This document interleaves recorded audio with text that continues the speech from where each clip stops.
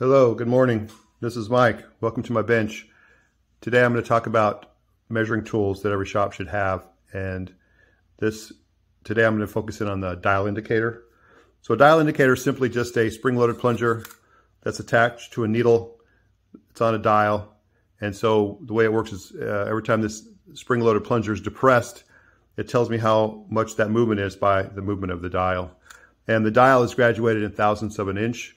And there's 1 inch of travel on this indicator, maybe a little bit more, like 1.1 inches. But the accuracy on it is 1,000th of an inch over the whole length of the travel of the plunger, which is pretty good for the shop.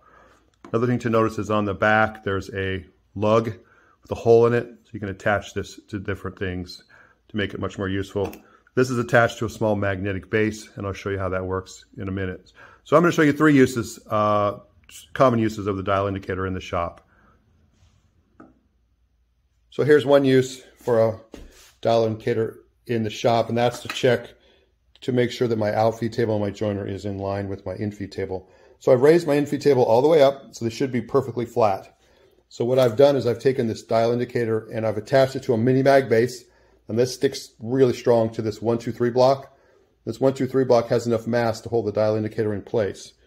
So what I do is I set it down level right on the outfeed table, and I read it, and it reads at 19. And when I move it across to the infeed table, I read it, and it reads at 14.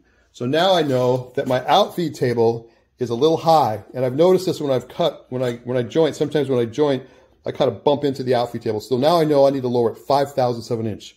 So a great use for a dial indicator in the shop. So let me show you probably the most innovative use for a dial indicator in the wood shop. Actually, I'm going to use a dial indicator with the magnetic base, and that is to make very precise adjustments to my fence.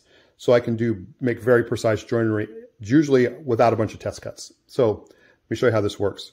So I am going to try to size this tenon to fit in this groove here. Now, I've already done one cut. I've used my tenon jig, and I've made it purposely big so that the next cut, it'll be perfect. So what I've done is I've mic'd this groove at 260, and I've mic'd this tenon at 315, which means that I'm 60 thousandths big. Remember, I want to make this tenon 5,000ths of an inch less than this groove so it'll slip in there easily, and I won't have to pound it in. So now what I do is I take my dial indicator and I set it on the far side of the fence, and I set it level, make sure it's level, and make sure it's perpendicular to the fence.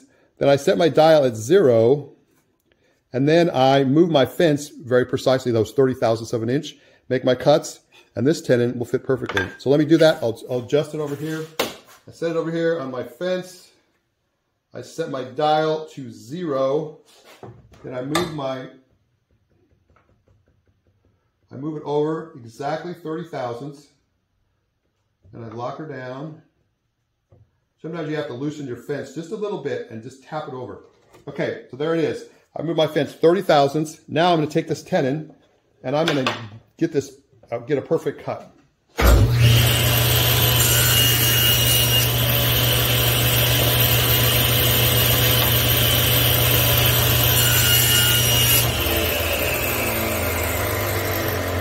See that?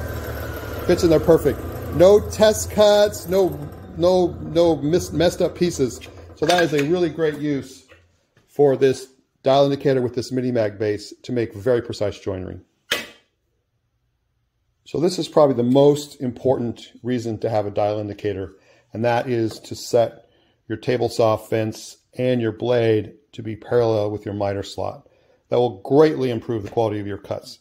So you can buy jigs to do this that sometimes cost $250, but my advice is don't spend that much money on a device or a jig you're going to use really infrequently, maybe even just a few times. So I made one. This is one I made that works very, very well. It's very quick to make, doesn't require any special equipment or tools or supplies. So the way it works is this. It's simply just a thing that rides in the slot of my table saw, the miter slot, and it's very precisely fit. Now, you can try to cut a piece of wood to fit in the slot exactly, but you're not going to get it. It's going to always have a little bit of wobble. So what I do is I drill a couple holes here, and then I use what I call a nylon screw. I put 2 nylon screws. I just tap this with a regular metal tap, and then I insert these nylon screws in there, and I can get this thing to fit in here very nice, and it slides, but it's very tight. So that means there's not going to be any play. So then I cut a slot in this little thing that fits this bar, and this bar is what I adjust depending on what I need. Sometimes I need it to adjust it out or in. And then the way that I lock it in place is I just cut a groove in here. I cut a groove in here and drilled a hole. And in that groove, I dropped a square nut. So now that gives me threads, and it gives me the ability to tighten this thing down. So I could put my rod in here, and just with a little, I just use a regular bolt.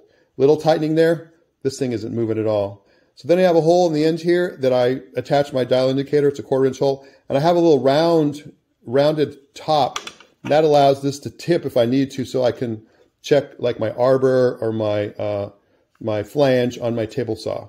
So this is a very simple device that you can make that can help you check your fence alignment and your blade alignment.